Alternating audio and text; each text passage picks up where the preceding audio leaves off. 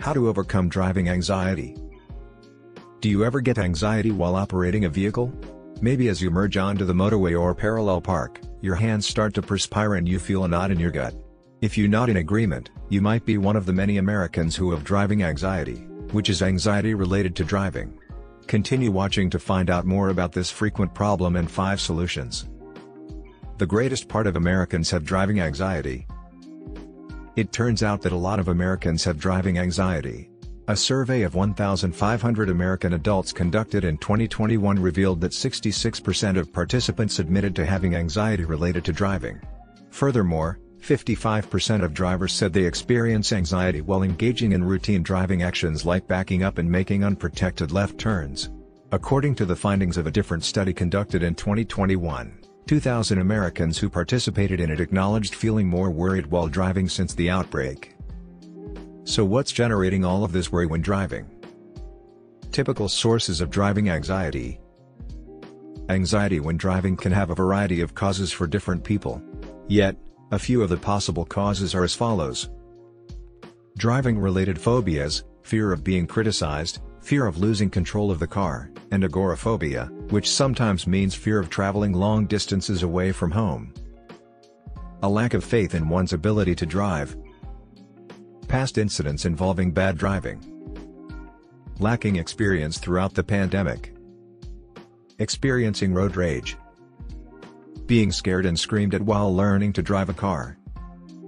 Driving through hazardous weather, such as deep snow, ice, heavy rain, fog, smog, etc. Terrifying news reports about severe automobile collisions. Anxiety disorders. Managing driving anxiety. There isn't a single foolproof method to reduce driving anxiety, but the following 5 suggestions could be able to. 1. Address the source of your anxiety. When you don't know what's creating a problem, it can be difficult to remedy it. Observing oneself might be an excellent place to start. When you experience anxiety, pay attention and make a note of it.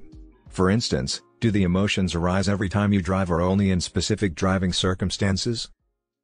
Explore the underlying reason of those feelings once you are aware of when your anxiety starts to rise.